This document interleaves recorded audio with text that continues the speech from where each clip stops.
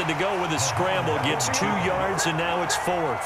And they had an extra defensive back on the field on that play, and the coverage was excellent. He tried to pull it down and run for it, but they rallied to him and kept him short of a first down. Now Mahomes got to have this one.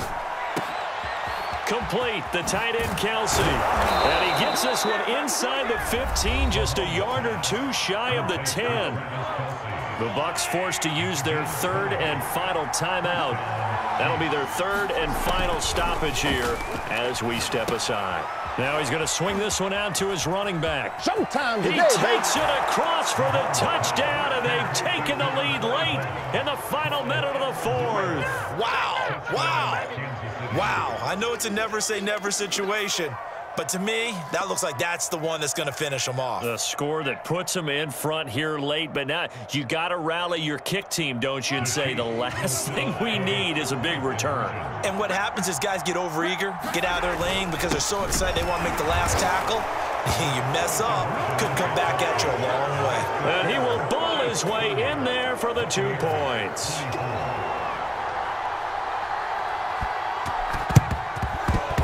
And they've got it. They recovered it.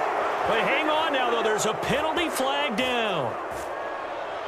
Well, they were a little too excited to get the football, touched it before it went 10 yards. And that's so difficult, isn't it? Because sometimes it can just take a bad hop and veer into your lane or into your body. In this case, though, they touched it before 10. Illegal touching is the call. To throw is Brady. They'll roll him out right. And that'll be knocked away. It's incomplete. That's one where you hold your breath. You got your quarterback out of the pocket trying to thread the needle in this stage of the game. You don't think that maybe on the sideline they're thinking, boy, what a great decision. No, actually, they're just fortunate. That one got knocked away. Probably shouldn't have thrown it at all. The throw on 2nd down by Brady is incomplete. Back-to-back incompletions, but we know this is definitely 4-down territory. Time not on their side. I don't think they want to try and get the first down in 2 installments. I think they got to go and get it right here, right now. Back to throw, Brady. And a first hookup with his all-pro tight end, Rob Gronkowski. And he'll cross over out of bounds right at the 25.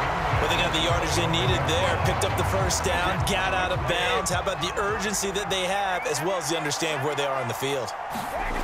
He's back to throw. Flush to his right. And that will be caught, but out of bounds. Out of bounds, ruled incomplete here. We've seen that the deep ball's been a part of their game plan all afternoon, but they've had trouble hooking up on it, unable to successfully find the end zone over the top.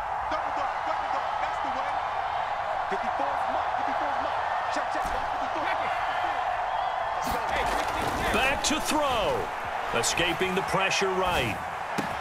And they work this near the 5. He'll be stopped at the 6. They come up on a 1st and goal, and most likely 4-down territory as they need a touchdown and the PAT for the lead.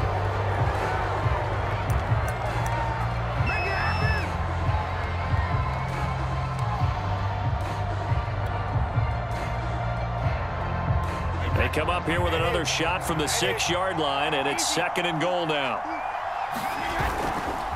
Brady gives this one off to Jones. Call it no gain that time, and now it's 3rd and goal. A lot of tired bodies on that field, but this is a big play, 3rd and goal.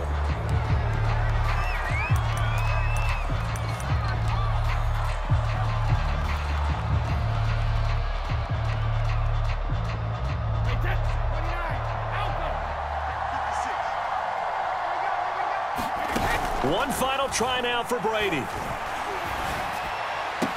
That is caught. Touchdown, and no time remains. And they're an extra point away from winning this football game. And the celebration is now just an extra point away from being full on. Think about those who may have left the stadium a little bit early thinking their guys might not get this done. Oh, it got done, and in a big way. Oh, he missed. Oh, no, he missed the extra point. Victory was in the bag, but not anymore. We're headed for OT. It's a little teaching moment here. Overtime rules. Remind us how this goes, partner. Okay, so